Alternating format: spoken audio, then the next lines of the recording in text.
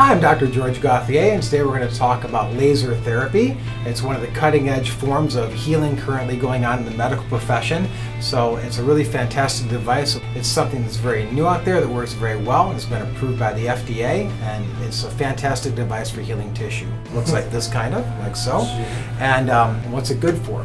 Heals cuts, bruises, post-surgical scarring. Also fills in collagen in the body, so if you have crow's feet or laugh line wrinkles or things like that. Penetrates 4 inches into the body. It's very powerful. They use what's called super LEDs in here, and so what the light does is charges up those cells, charges up the mitochondria, causing the cells to divide naturally in half the time. The blue laser does something a little bit different. So the blue laser is fantastic for blemishes on the body.